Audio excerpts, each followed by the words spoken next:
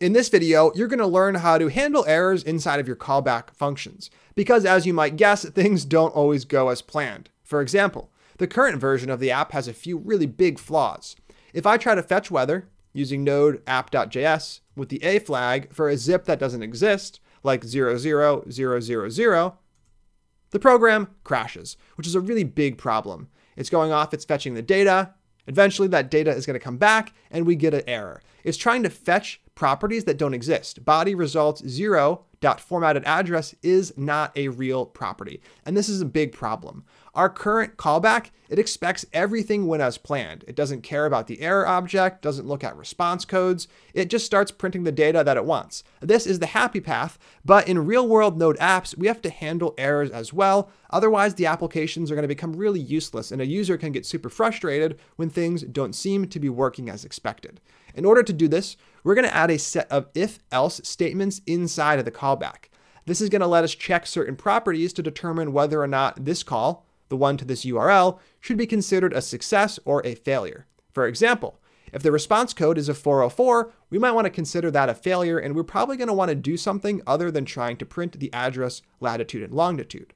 If everything went well, though, this is a perfectly reasonable thing to do.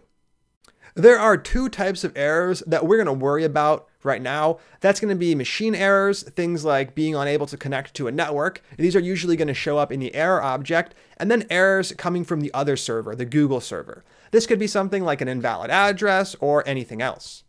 In order to get started, let's take a look at what can happen when we pass bad data to the Google API. To view what actually comes back in a call like this, where we have an invalid address, I'm going to head over to the browser and pull up that URL we used in the past.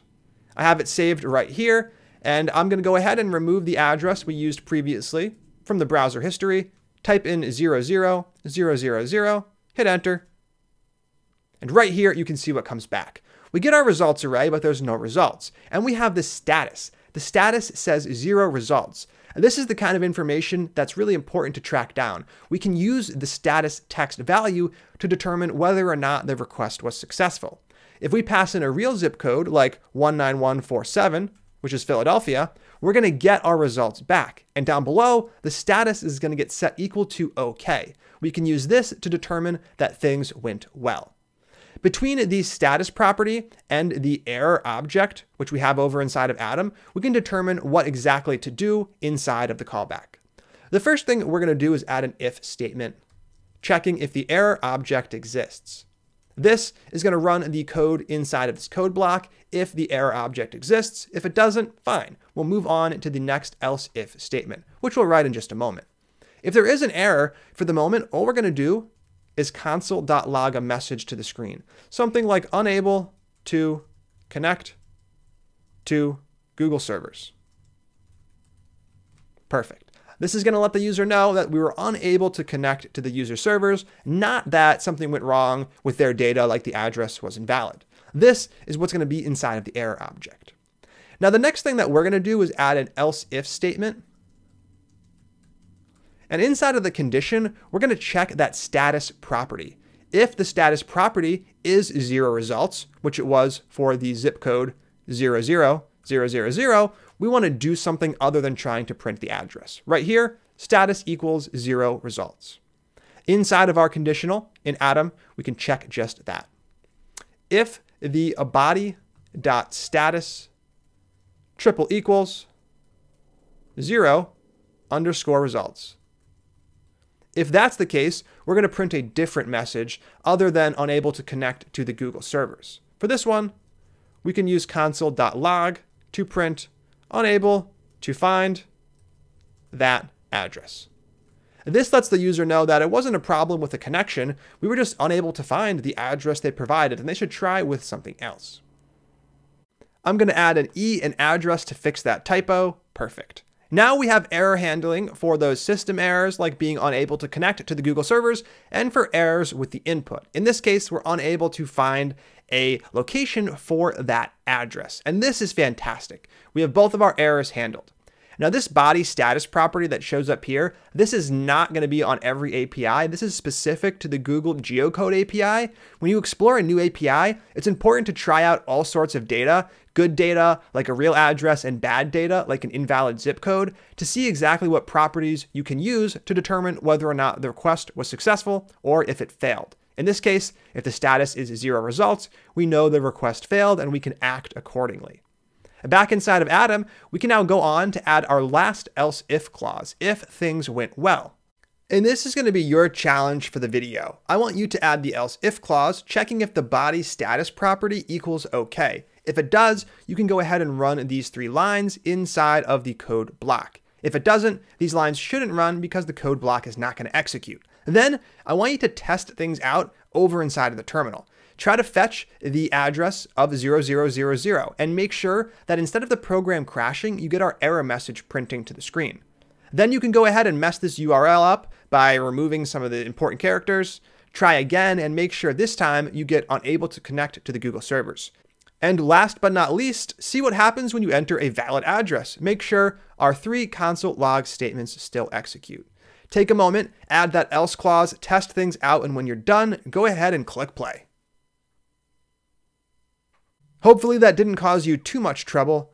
To get started, we're going to add that else if statement. And inside of the condition, we're going to check if body status is OK. Body.status, checking if it equals, using triple equals, OK. If it is OK, then we're going to simply take these lines and move them right here. If it is OK, we're going to run those 3 console.log statements. I'm going to add a missing semicolon onto that last console.log. And now we have a request that handles errors really well. If anything goes wrong, we have a special message for it. And if things go right, we print exactly what the user expects: the address, the latitude, and the longitude. To test this over inside of the terminal, I'm going to start by rerunning the command with an address that's invalid. When I run this command, you can see that unable to find address prints to the screen, and that is fantastic. Instead of the program crashing, printing a bunch of errors, we simply have a little message printing to the screen. This is because the code here that tried to access those properties that didn't exist no longer runs, because this condition gets caught and we simply print the message to the screen. Now I also want to test that the first message prints when it should. I'm going to delete the S and the dot from the URL, save the file, then I'm going to go ahead and rerun the previous command. This time around, you can see unable to connect to Google servers prints to the screen just like it should.